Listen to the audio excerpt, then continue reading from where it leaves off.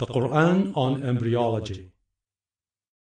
Professor Keith Moore is one of the world's prominent scientists in the fields of anatomy and embryology, and is the author of the book entitled The Developing Human, which has been translated into 8 languages.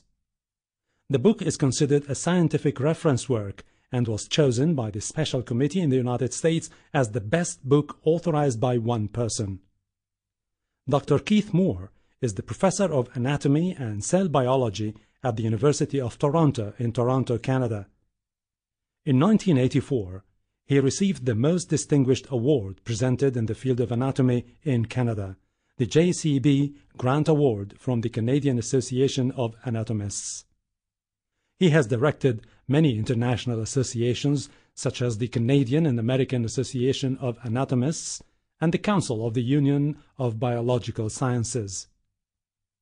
Let's now listen to what Professor Keith Moore has to say about the revelations found in the Quran 1400 years ago, and what science has only recently been able to find out through detailed investigation. In the 1940s, Professor Streeter of the Carnegie Institute of Embryology in Washington, D.C., proposed a system for classifying the stages of human development. His system arranged human embryos in 23 numbered stages based on their differences in appearance. The Carnegie system of classification was used around the world until the 1970s, when a more refined system was proposed by Dr. Ronan O'Reilly of the Carnegie Institute of Embryology, now in San Diego, California. Intensive studies of the Qur'an and Hadith in the last 4 years have revealed a system for classifying human embryos that is amazing, since it was recorded in the 7th century A.D. Although Aristotle, the founder of the science of embryology, realized that chick embryos developed in stages from his studies of hen's eggs in the 4th century B.C., he did not give any details about these stages.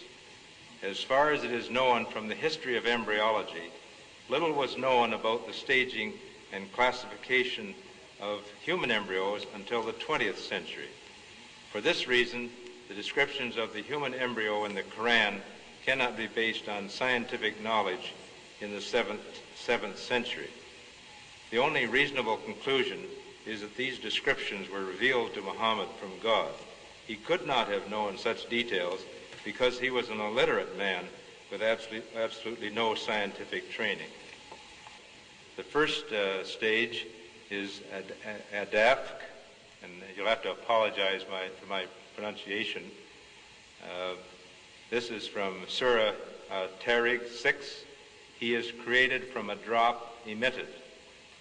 This Arabic term refers to the forceful emission of fluids which occurs during ejaculation in the male and ovulation in the female. The male secretions, called semen, contain the spermatozoa, and the female secretions, called follicular fluid, contain the ovum.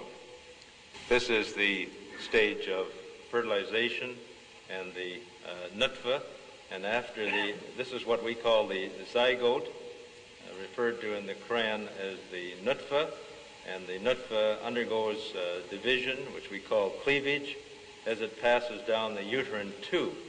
And so these are the stages of the nutfa here as it undergoes cell division. This term is used several times in the Quran when referring to the beginning of development. After examining all these references, it is concluded that nutfa refers to the small drop of fluid containing the sperm and the ovum.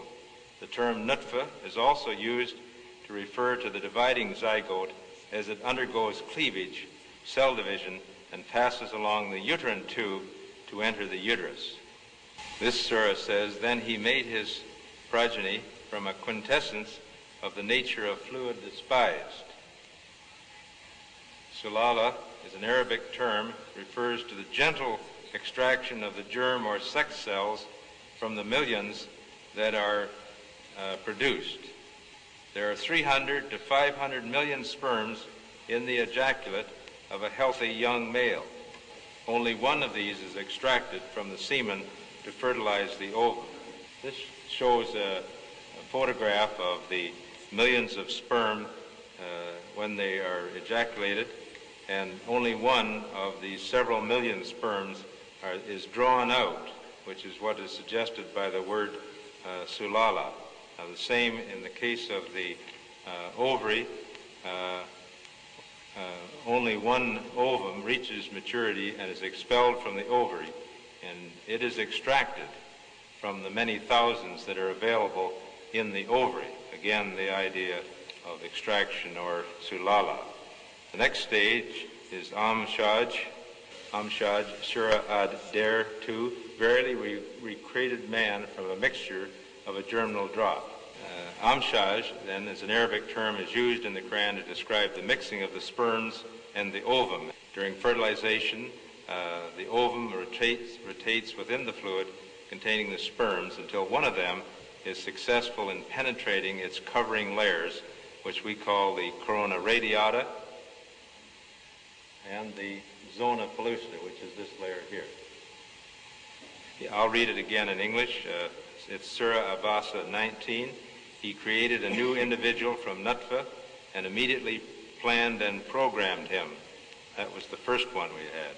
Oh, there it is. So al-Khalq then is an Arabic term which means coming into being, and is used when referring to the fertilized ovum or zygote. Here you can see the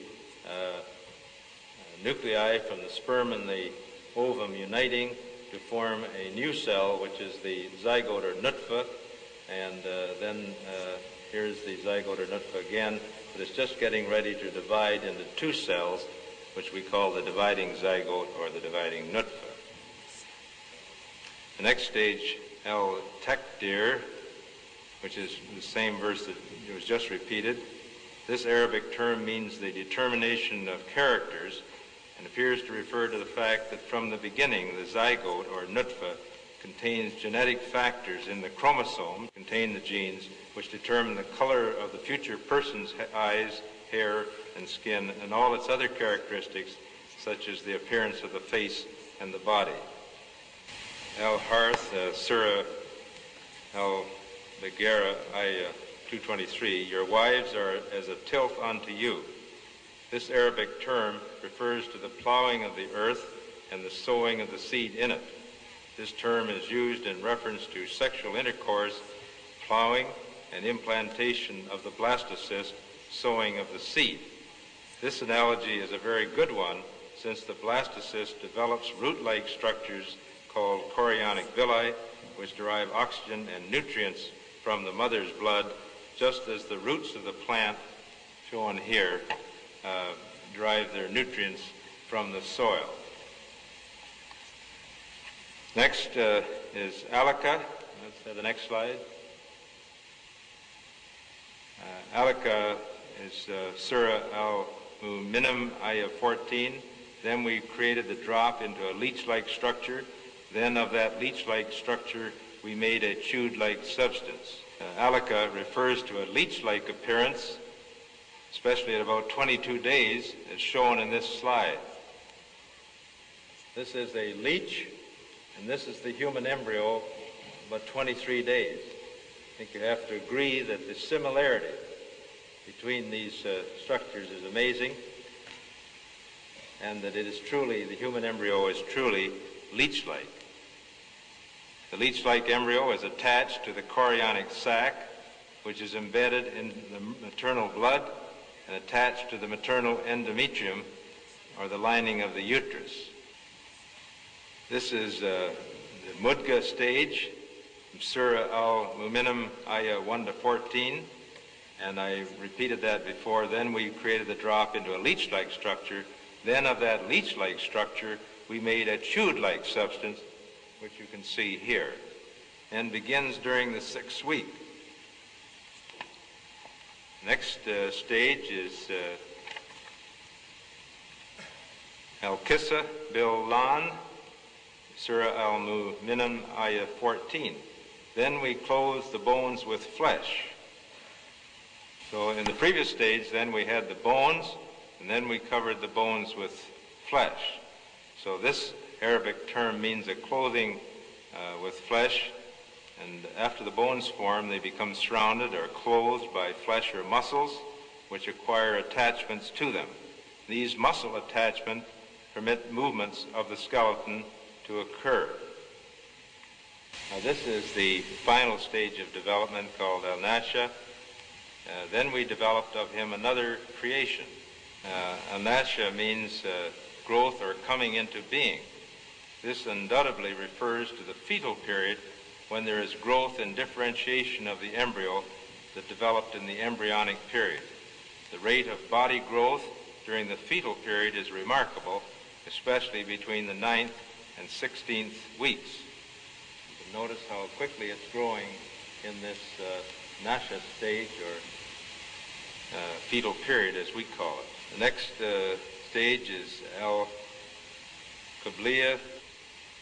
This surah says that the duration of pregnancy and separation is 30 months. This Arabic term refers to the viability or ability of the human fetus to survive outside the uterus.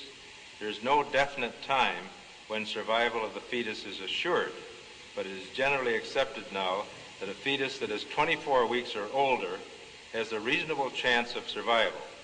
Survival of fetuses 22 to 24 weeks old has only become possible in the last few years when better methods of providing care for premature infants were developed.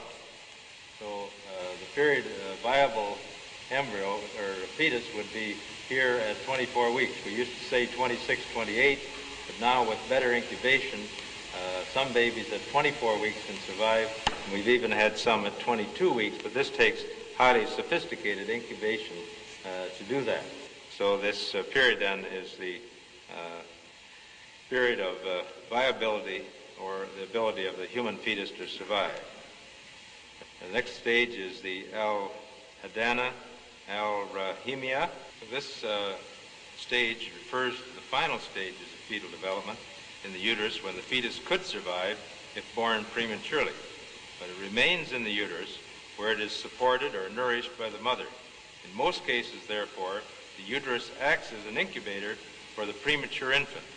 Weight gain during these final weeks is phenomenal as the fetus accumulates fat and is gradually prepared for birth. This last ayah is Surah Abasa, ayat 19 and 20.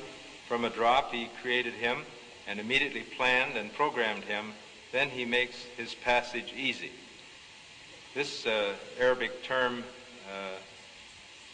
means to make the passage easy. It is well known that as the time of birth approaches, the maternal tissues of the cervix and the joints of the pelvis become looser so that the passage of the fetus through the fetal canal will be facilitated.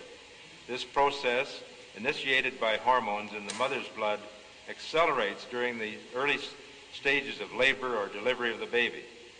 As the amniochorionic sac, that is the bag of waters surrounding the baby, expands near the time of birth, it protrudes into the cervix, that is the neck of the uterus, and causes it to dilate.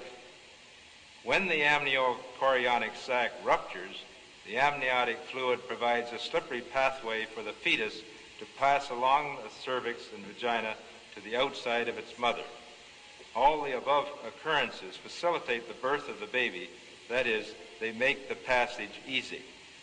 The stages of embryonic and fetal development mentioned in the Qur'an should be used when teaching Muslim students because they are in accordance with our modern understanding of the development before birth. It will also enable Muslim doctors and nurses to explain human development to their patients using Quranic references. Muhammad could not have known these facts about human development in the 7th century because most of them were not discovered until the 20th century. Muslims and others are justified in concluding that these facts could only have been revealed to Muhammad by the one who knows all about us, not only about how we developed, but how we live and function.